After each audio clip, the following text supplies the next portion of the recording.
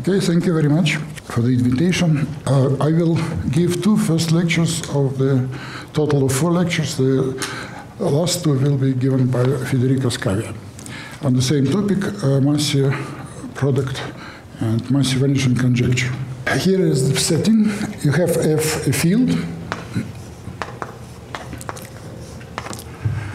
We take the separable closure of the field, and it's Galois group.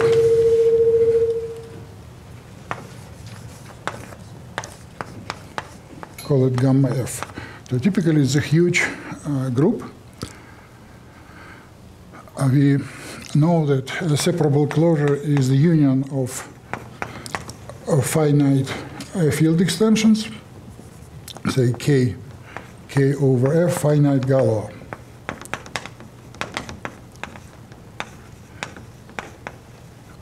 So by restriction, you have ecomorphism, injective, in fact, from gamma F to the product of finite groups, Galois group of K over F, of course, over all finite Galois extensions. And in fact, precisely this group is the inverse limit of those Galois groups. So it's a closed subgroup in the product. This product has product topology. Every finite group is considered as a discrete topological space. Product, of course, has non-trivial topology here, non-discrete. And gamma F is a closed subgroup there. So it is the limit of finite groups. Such groups are called profinite. So Galois group, absolute Galois group of a field F is profinite. And the main question is to understand, so which profinite groups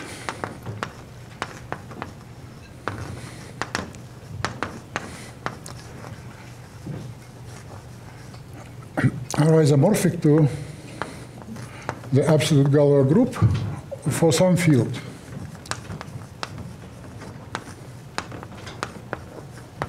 Well, of course, it's hopeless to get a reasonable answer so far, and even there is no conjecture. But we will do some approximation. We will consider some restrictions on the cohomology groups on a profinite group. Precisely for any P prime and for any profinite group gamma, we first of all look at the ring of cochains of gamma with values in Z mod PZ.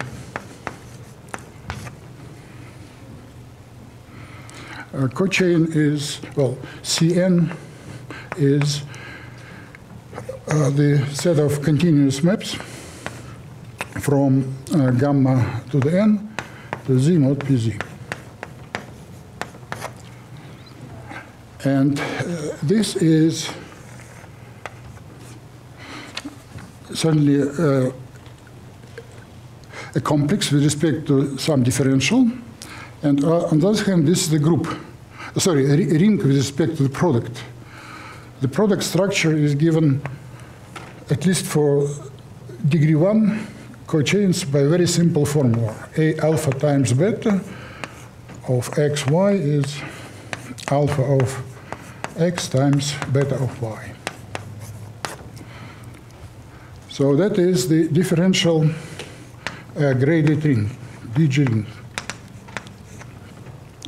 Well, if you want to know a precise definition of DG ring, you can Google, and you will get Dolce and Gabbana rings for the first 1,000 of references.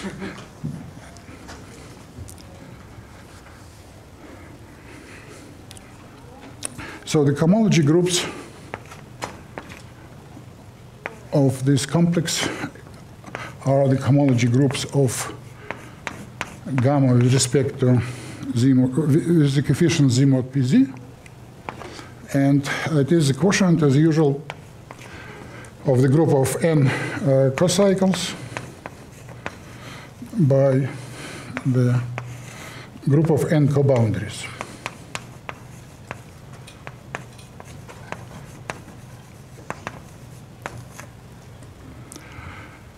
Well, in particular, H1 is very simple because one cocycle is just a homomorphism. I recall that the action of gamma on Z mod PZ is trivial. So it's home from, of course, of continuous maps, of course, homomorphisms from gamma to Z mod PZ. So it's group of characters of exponent P by one coboundaries, but one coboundary is trivial. So H1 is just nothing but this group of characters.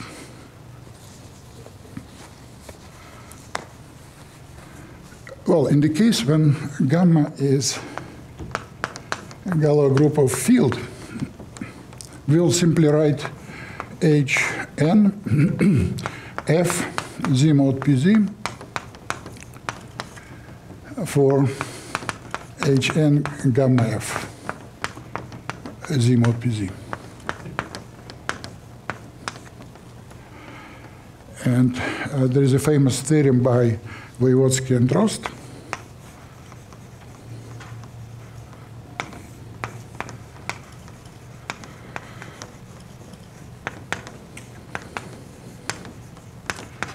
that if field F contains primitive root of unity of degree P, then the ring, homology ring,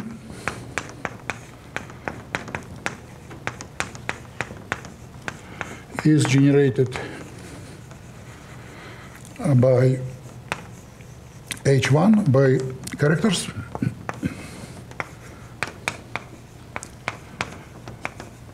and with relations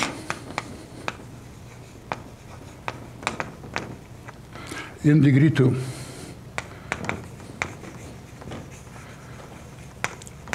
So this certainly imposes a lot of restrictions on the cohomology ring. So the main point of our lectures is to try to impose more restrictions on the cohomology ring of the field. And those are given by Massey products. So Massey, 1958, introduced Massey products in algebraic topology.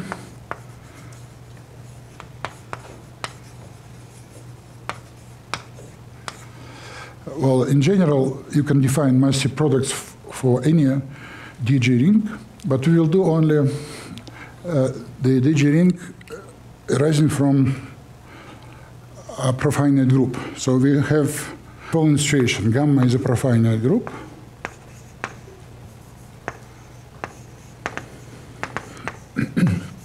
and also a fixed prime integer p.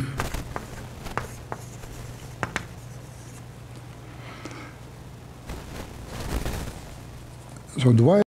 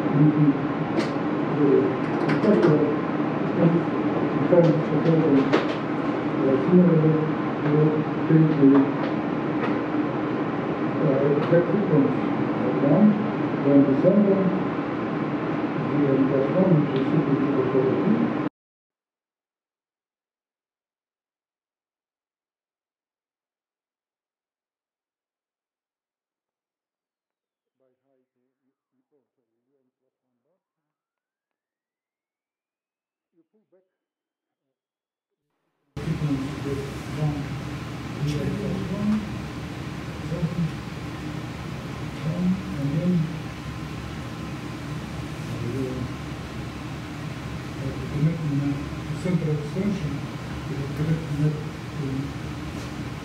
So we have simply a class. Whenever we have the group extension with a class H2 or gamma,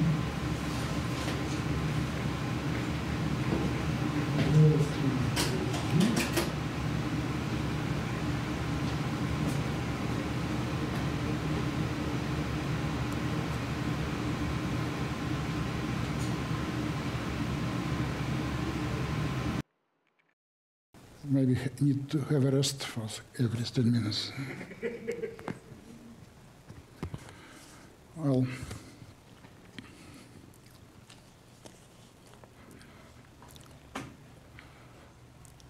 now I would like to rewrite this condition. Rho over rho bar is delta of rho bar equals the co-boundary of, in fact, negative of eta. The co-boundary of eta is eta of x plus eta of y minus eta of xy. And this, of course, existence of such eta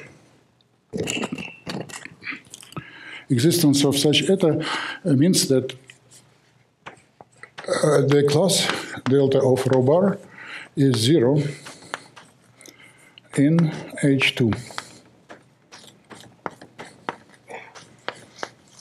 H2PZ.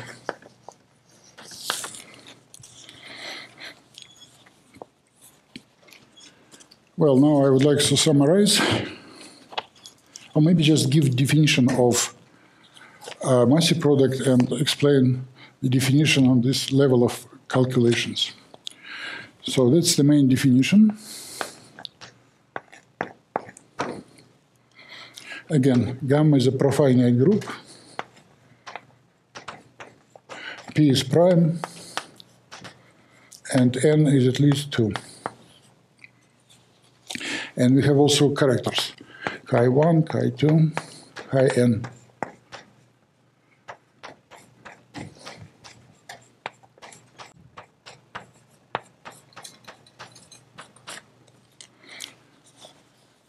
One define the Massey product. I write these angle brackets, chi1, chi2, chi-n. It is not a single element of whatever.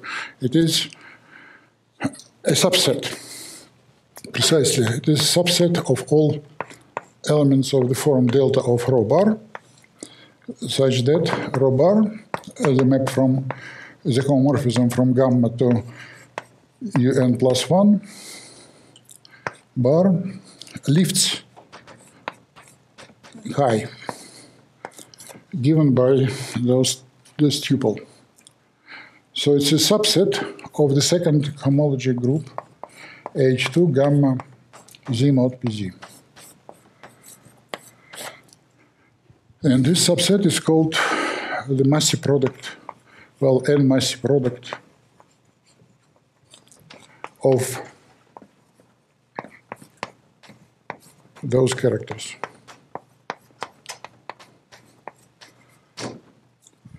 So what's the meaning of this new object? First of all,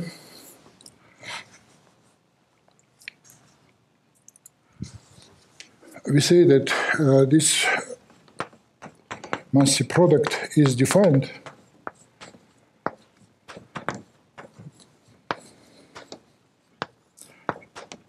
if it is not empty.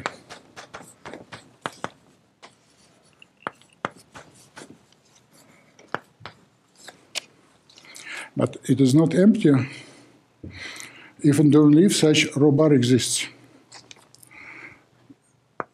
If and only if there exists a rho bar lifting rho, lifting high. So it could be empty. But if non-empty, it's called defined. Then chi1, chi2, chi-n vanishes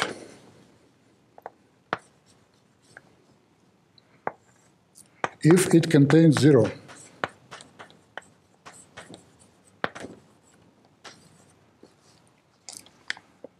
So one of those delta of rho bar is 0.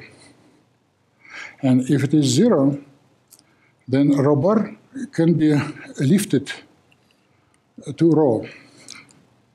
Okay? It is 0 if and only if such eta exists. And existence of such an eta means that you can lift rho bar to rho. So it contains 0 if there is rho bar which can be lifted to rho. In other words, that is if and only if there exists rho just lifting rho high. So there is an intermediate rho bar which can be lifted to rho.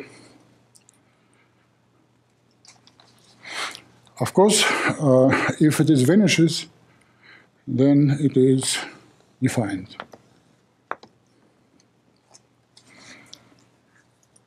Well, that's quite a formal definition, and I would like to understand what it means, say, for small numbers n. Let's look at the case example when n is 2.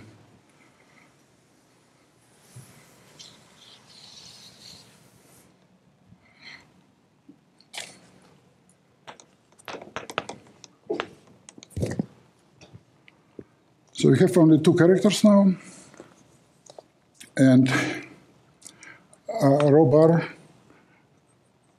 well, the rho bar is 1 chi 1, 1 chi 2, 1, 0, 0, 0. So there are only 2 characters involved. So in this sum defining, which I just erased, delta of rho bar is simply chi 1 times chi 2. Product is chi 2 in parentheses, in braces. And in particular, the Massey product is always defined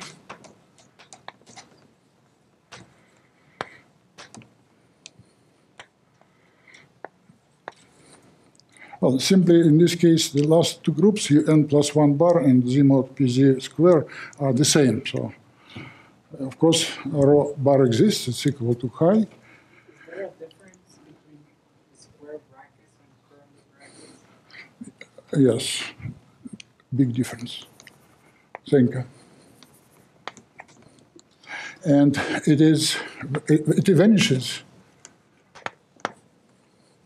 if and only if. Well, this contains 0, but it's a singleton, so it contains 0 if and only if the cup product is 0.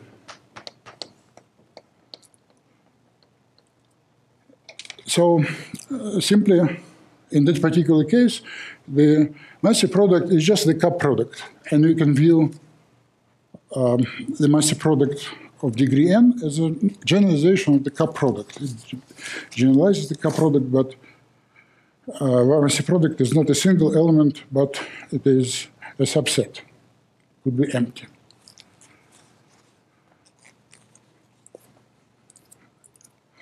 Now let's assume that n is at least 3. So we can look at the following 3 statements. An,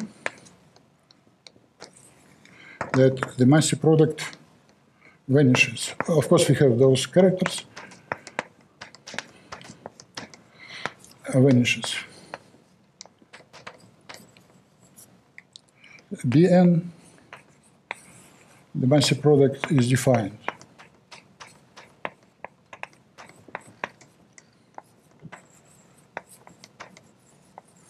And 3, Cn, the cup product of chi I and chi I plus 1 is 0 for all I. Just many 2 consecutive things give the trivial cup product. Well, as I mentioned already, In implies Bn, and in fact Bn implies Cn. The point is that if you pick in this matrix some term number I, so rho I, comma I plus 1, and the next one, rho I plus 1, I plus 2, then this is also there, because n at least 3, the star is different from the empty box. And secondly, the map from the whole group to this 3 by 3 matrix, 3 by 3 matrix, is a homomorphism. Whenever you just cut off a block at the diagonal, it is a homomorphism. So you can put this star, it's there. And therefore, by example, since it is there, the Massey product vanishes, so the cup product is trivial. So we have An, Bn, Cn, the three statements, relations between them like this. Can you say that the other implications of hold? In fact, there is only one implication which holds, namely, in fact, B3 is equal to C3. And that is a simple thing. You have a matrix 1, I1, 1, I2, 1, I3, for n equals 3. Then you assume that consecutive cup product is 0. Then by the example, you can fill this part, say theta. And by the same property applied to second and the third character, you can fill this thing. Fill in. And then you get 4 by 4 square with square removed, and it's a homomorphism. If the 3 by 3 square is homomorphism, so the whole thing is a homomorphism. So this is the only statement which holds in general. The other implications fail for general profinite groups. And now we come back to the case of a field.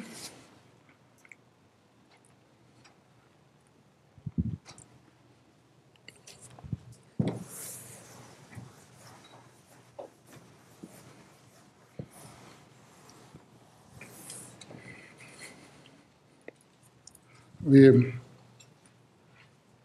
have gamma is gamma f for f a field.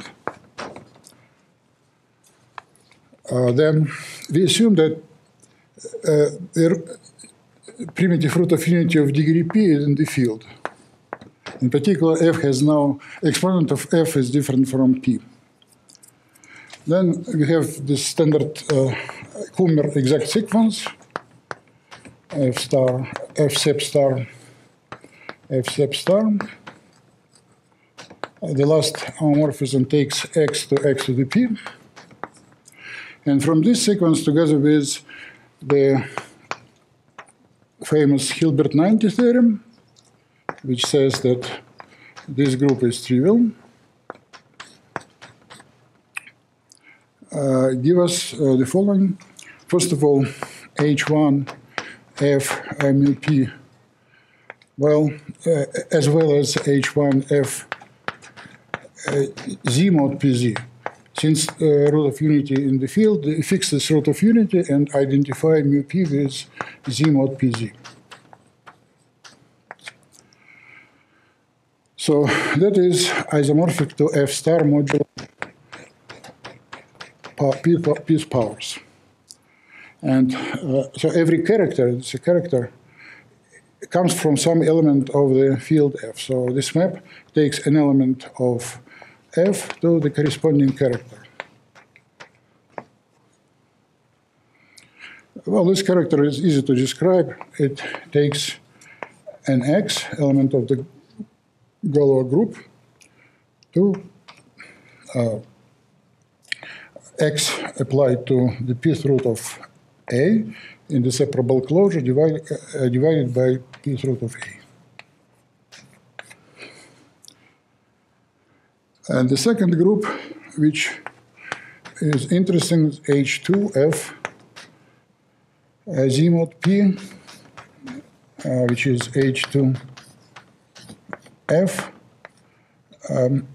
mu P, and that is the group of elements of order P in H2F F sep star. And in brackets, I just indicate that we have take elements of exponent P.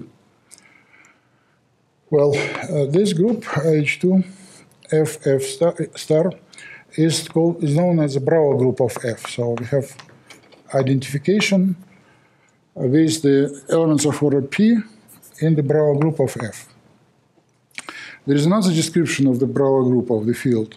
It is the group of Brouwer classes with respect to certain equivalence relations of central simple algebras.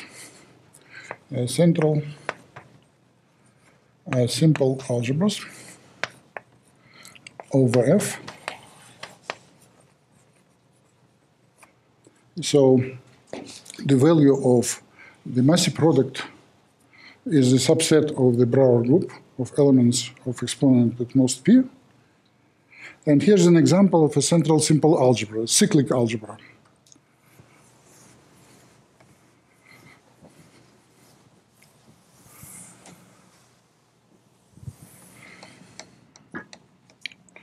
Example.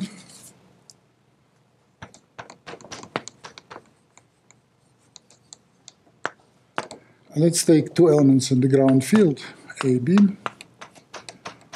and we consider the algebra, which we called A comma B in parentheses, F algebra,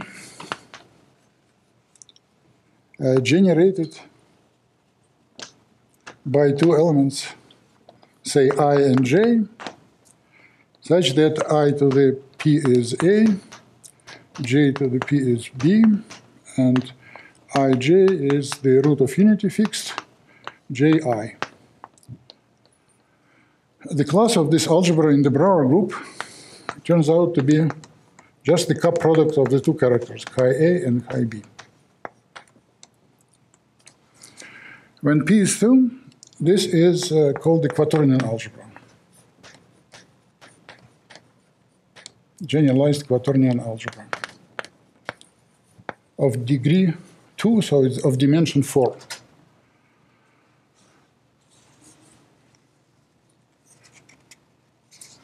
Okay, so now I would like to restate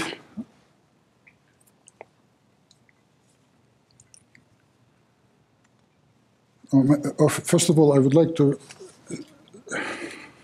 formulate the main conjectures. But let's start with the results obtained about 10 years ago. So the first was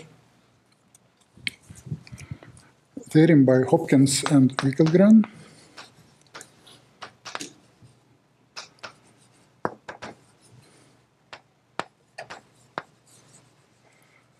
That, in fact, A3 is the same as B3. So you can have another arrow. If P is 2 and F is a number field.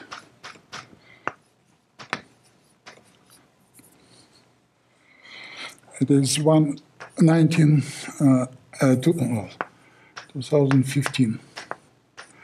Shortly after, Minach and 10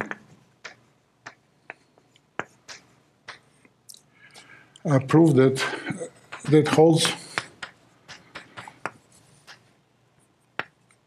for P equals 2 and any field. Then shortly after, Efrat, Massey, and also Minach 10 showed that AN is the same as B, A3 is the same as B3 for any P and any field. And then I think based on those results, that A3 is the same as B3, Minach and 10 proposed the following conjecture. It's called Massey vanishing conjecture.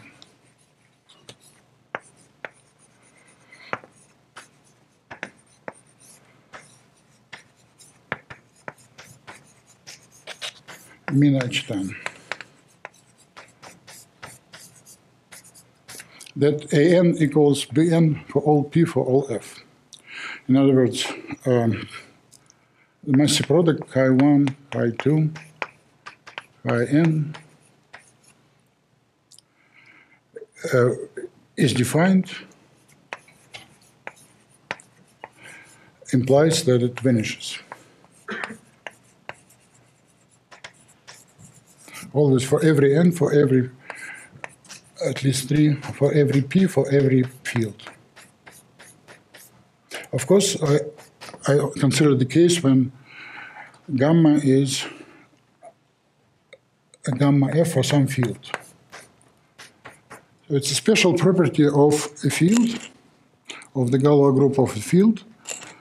This is not true if gamma is an arbitrary profinite group, but it is conjecture that it is the same, vanishing and to be defined for absolute Galois group of a field. And if it is true, it imposes extra restrictions on the Galois group of the field. By the way, every character, if you assume root of unity in the field, is of the form chi AI for some AI in the multiplicative group. So you can simply write the Massey product as A1, A2, AN. So for any n elements of the ground field, non-zero, if this Massey product is defined, it contains 0, so it vanishes.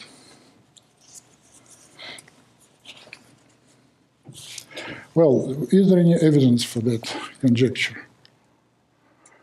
Well, not much. I can give 2 statements.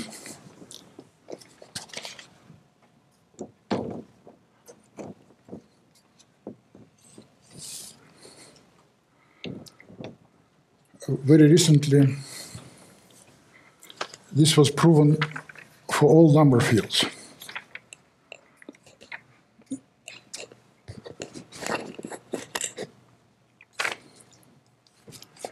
It is a theorem of Harpas and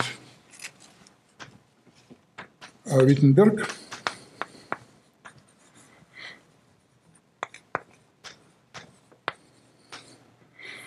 Okay, if F is a number field. And the proof is very non-trivial. It uses some local global principle for varieties of certain type. And the result we are going to discuss with Federico, that, okay, if n is 4 and p is 2 for any field,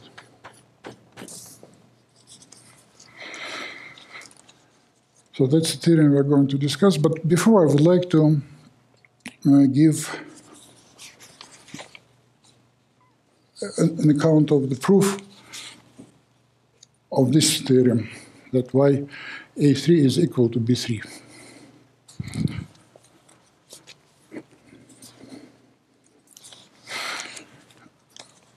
But I would like to start with a restatement of the Massey product in terms of the embedding problem for fields.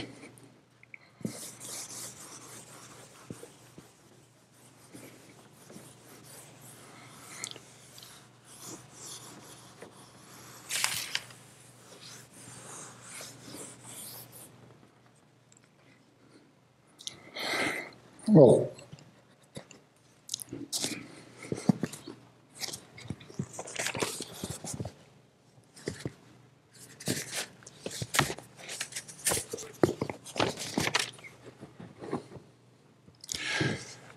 if you have a finite Galois extension with, say, finite Galois group G, we put K inside the separable closure, and we have a surjective morphism from the Galois group to G. Well, it depends on the embedding. So if you take another embedding, you will get another homomorphism, but conjugate to this one by an element of G. What if you have gamma F mapping to G, but not necessarily surjectively? That also gives some K, but it is not a field anymore. It's a Galois G algebra. This gives Galois G algebra. Galois G algebra. K, which may not be a field. For example, if in the extreme is trivial homomorphism, then we get K split. K is a product of several copies of the ground field. Well, Galois G algebra, K gives a G torsor. Another name for this is the G torsor spectrum of K over spectrum of F.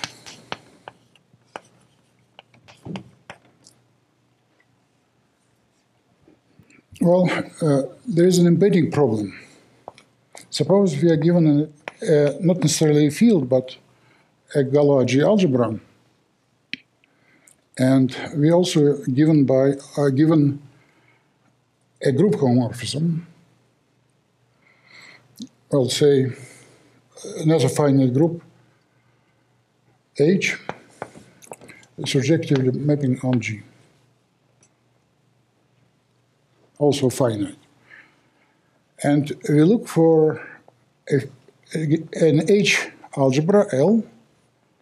So it's a Galois algebra with Galois group H containing K, so that when you restrict H to K, you get the G with respect to this homomorphism.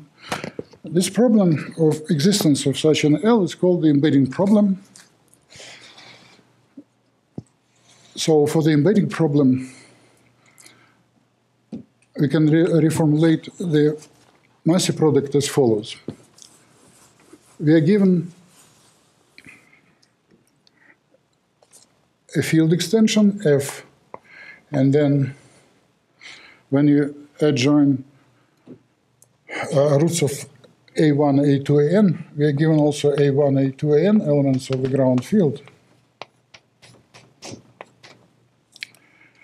I would like to write for an element of the ground field Fa for the following algebra: f of t by the ideal generated by t to the p minus a. So it's a field if a is not a p power, or just split Galois algebra. It's a Galois algebra with Galois group Z mod pz.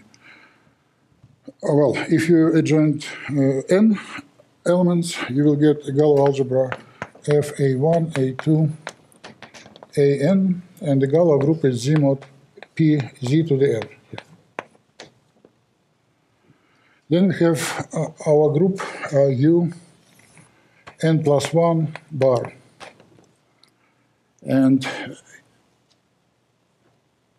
the corresponding problem for the surjection of U n plus 1 to Z mod pz n, corresponding embedding problem, is solvable if and only if the Massey product is defined. And if you have an extension L over K with the total Galois group Un plus 1, Un plus now the embedding problem for the surjection of Un plus 1 to Z mod pz to the n is equivalent to the property that Massey product vanishes. Mm-hmm. L is, you have to come up with an L. What is the L? Oh, L is different now, just forget this. It is just explanation for the embedding problem. You have this multicyclic extension, then if Massey product is defined, and there is K, if it vanishes, there is L. Oh, I see. Okay? Exists. So if the lower embedding problem is solvable, then the upper is solvable. That's the meaning of the conjecture. So the Massey product, Massey vanishing conjecture says that Given A1, A2, AN, you can find, suppose you can find some K with the Galois group UN plus 1 bar. You can find maybe another K, not necessarily take this one, so that it can be embedded to L, which solves this, this embedding problem. So that's the point of the Massey vanishing conjecture.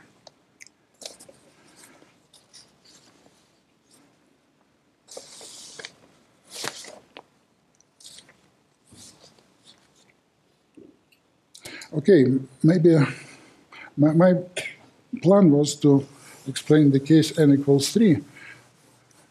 Well, instead I just give a sketch of this, quite short one.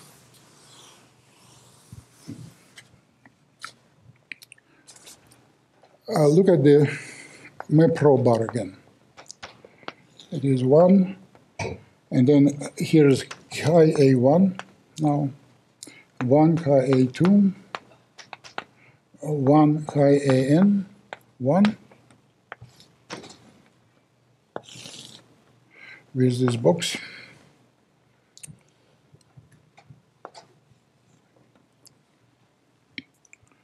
Well, let me write theta here, element near the box, and mu below the box in the matrix. And I don't write bars.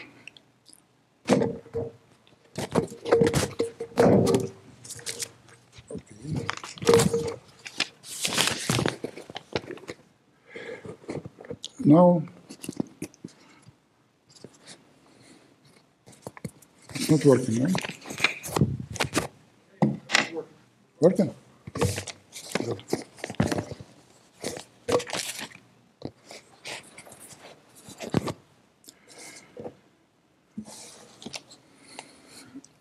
Remember that delta of rho bar living in the Brauer group of F of P is an abstraction for lifting rho bar into rho, lifting to rho. Okay, suppose this element is decomposable.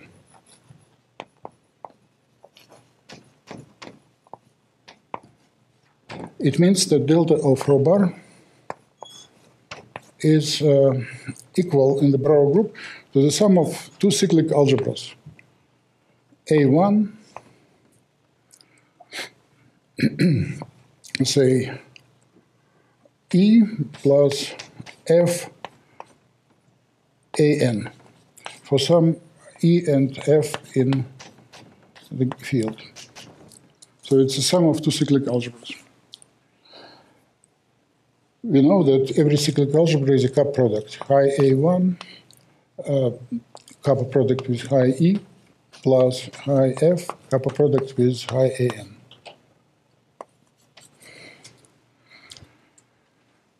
And let us modify the matrix rho bar. We subtract, I call it rho double bar. Subtract here high F, and subtract here high E. First of all, this is still a homomorphism. Changes are made near the corner, and it's still this is still a homomorphism. And what is delta of rho double bar? It is delta of rho bar plus some change. The change is high A1 times high E, so minus high A1, high E. And then the other change will be minus high F times high AN. High F, high AN. But this is the same as delta rho bar. So it's 0. And therefore, there exists rho over or lifting rho bar, double bar. And we solve the conjecture. We have rho bar. We have our cup product defined. We modified the rho bar, and now new rho bar, rho double bar, can be lifted to rho. In other words, the Massey product vanishes. So when n is equal to 3, that's exactly what happens. One can show that delta of rho bar is always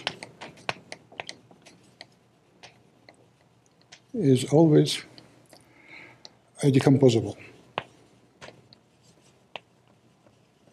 And therefore, this simple modification can solve the problem. So it's a relatively simple case. Well, maybe just one last remark today about this case n equals 3.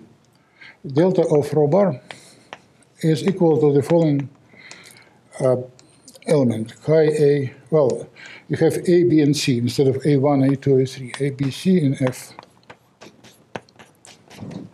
So it's chi A times something. Well, rho bar is 4x4 matrix. It's 1 chi A, 1 chi B, 1 chi C, 0. And I would like to write theta here and mu here. And that is the empty square. So chi I times mu plus theta times chi C. Well, chi A and chi C are characters, but mu and theta are not necessarily characters, but nevertheless, you can rewrite it, as I said, in different way, so that this is decomposable. But what is